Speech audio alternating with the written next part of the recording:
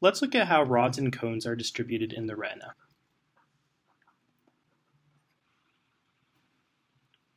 Let me begin by drawing a very simplified diagram of the eyeball.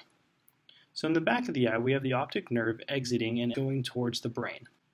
The back of the eyeball is coated by a specialized membrane known as the retina. This dimpled portion of the retina is known as the fovea. And the part of the retina directly in front of where the optic nerve exits the back of the eye is actually known as the blind spot. This is known as the blind spot because no photoreceptors are present in this area. Let's go ahead and look at the distribution of rods and cones in the eye. So rods are mainly found in the periphery of the eyeball. So we're going to use this blue color to represent rods. And they're found mostly in the periphery of the eye, so up here and a little bit over here. And as I mentioned, there are no photoreceptors at the blind spot because that's where the optic nerve actually exits the eye. So there's no photoreceptors there. Cones, on the other hand, which we'll represent in purple, are actually found throughout the fovea. So they're found in a really high concentration near the fovea. And there are no cones at the blind spot, and there are very few cones kind of sprinkled throughout the rest of the eye. So they're found kind of sprinkled throughout the periphery of the eye. So let's go ahead and zoom in on the fovea just to kind of make sense of what we're looking at. So if we zoomed in on the fovea, what we would see would be the retina, so it dimples in at the region where the fovea is. This region from here to here is the fovea. So let's go ahead and draw in the rods and cones. So rods are found, as I mentioned, outside of the fovea. So there are a whole bunch of rods in the eye, specifically in the periphery. So outside of the fovea, there are a whole bunch of rods. And there are more rods over here, and they kind of line the periphery of the eye, and so on. Cones, on the other hand, are found in a really high concentration near the fovea. So at the fovea, there are a whole bunch of cones. And in the periphery of the eye, there might be a few cones every now and then. So the reason that the fovea actually dimples in here is because these photoreceptors are connected to other neurons that actually send axons through the optic nerve into the brain. So there are a whole bunch of neurons over here in this region, and they all have axons that actually go to the optic nerve and exit the back of the eye. And so when light enters the eye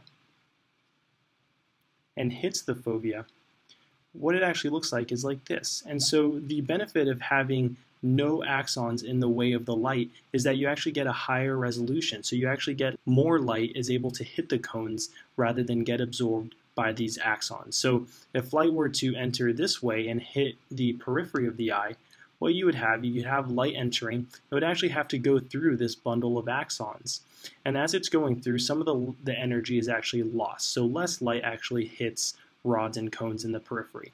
So at the fovea, you actually have light directly hitting the cones rather than having to go through a layer of axons and neurons. So let's look at this same picture in another way. Let's go ahead and look at it graphically. So if I were to draw a graph, and if I were to say that the 0 point on the graph, so let's go ahead and this is the x-axis, this is the y-axis, and the 0 point is going to be where the fovea is.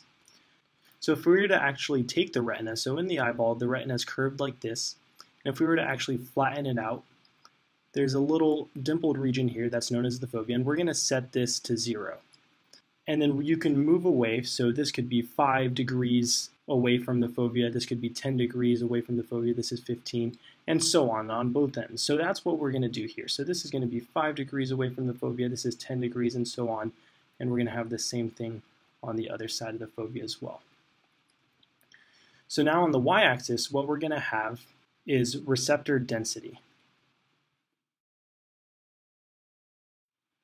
So this is the number of receptors found in the retina. So over here we have a low receptor density, and over here we have a high receptor density.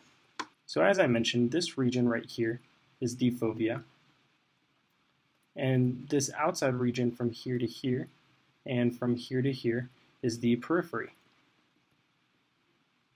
So in the periphery, there's a really high level of rods. And then as we get towards the fovea, the rods drop in numbers. And then as we start to move away from the fovea again, there's a really high number of rods. And we actually reach a region which is the blind spot. So there are, as I mentioned, there are no photoreceptors where the blind spot is.